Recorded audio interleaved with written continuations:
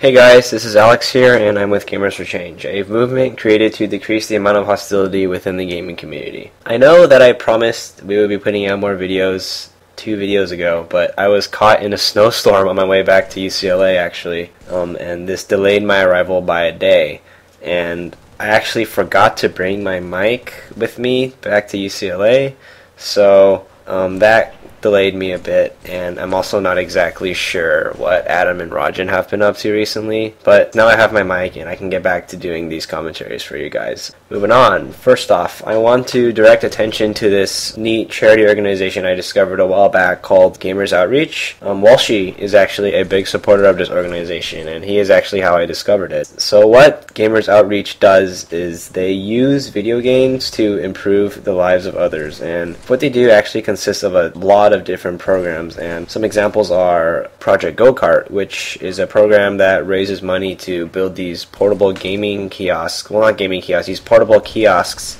to be used within hospitals to transport entertainment such as video games to patients. And another program is Gaming for Others, which is a program that coordinates online tournaments and other community gaming events to raise funds for various charities and humanitarian causes. Currently, Gamers Outreach is partnered up with this game designer called Wicked Interactive to raise money for their Project Go-Kart program. And how it works is, for every character created on this free-to-play multiplayer first-person shooter Wicked Interactive made called Mission Against Terror, Wicked Interactive will donate $1 to Project Go-Kart. So if you're into these types of games, please check it out via the link below in the video description, and if you're not, then feel free to not do it, because the file, the setup file is pretty hefty. It's around 1 gigabyte in size, and the game itself is also pretty hefty, and it's around 2.3 gigabytes in size. So links to both Gamers Outreach homepage and this Wicked Interactive partnership deal are in the video description, and please check them out if you have the time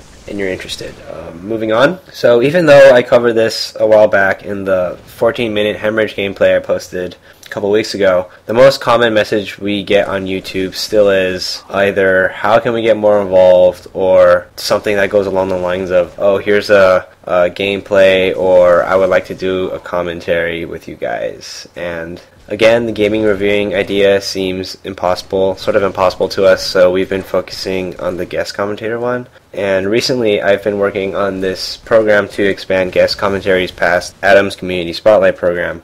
And for those of you wondering where that went, Adam was recently on a trip for a school band, so he's just kind of been busy lately. So he should be getting those back online sometime soon. Anyways, I'm going to give you the complete breakdown of this new program that I've been working on, and at the end I want you guys to tell me whether or not you like it, along with any possible suggestions to improve it. The program will be called Thought Talks, and what I want to do with this program is find people who we can talk with about issues within the gaming community. An example is the commentary Rajan and I did a while back breaking down Halo Reach, and some other examples are the always popular Halo against COD. And this is actually a topic I found a while back through Hutch, who is one of the most famous Call of Duty commentators on YouTube, and this topic was whether or not montage kid sniping should be okay in Call of Duty. So anyways, the way this guest commentator will be chosen will be like this. So every once in a while, hopefully at least once a week, we will post a video in which we discuss some sort of topic within the gaming community. You guys can then post your opinion on the issue in the comment section as always, and after 2 days we will go over these comments and find which one we think is the best. And if you want to comment on the Thought Talk but you can't or just don't want to join us for the next one, you can simply add an asterisk after your comment, or just say it like, I don't want to join you guys for the next one. Anyways, in terms of what we're looking for, we're really just looking for somebody who has strong opinions and can support them. So spelling and grammar do matter to some extent, but we're not grammar Nazis, so we're fine as long as it's readable, and whether or not you agree with us doesn't matter that much either, because no preference will really be given to either side. As much as we like people who agree with us, in order to accurately represent the entirety of the gaming community, it's our obligation to show every side of every issue. So we're going to try to mix it up and just trying to get people from a variety of different backgrounds. Also, we're going to try to give as many people a chance to do this as possible, so I'm afraid that once you get chosen, you won't be eligible to be chosen again for quite a while. Anyways, the commenter will then be awarded a spot on our next Thought Talk, and we will work with this winner through YouTube personal messages or AIM if that's possible. And we will choose a topic and work at a time to do the commentary over Skype, which is the program we've always used to do multi-man commentaries. So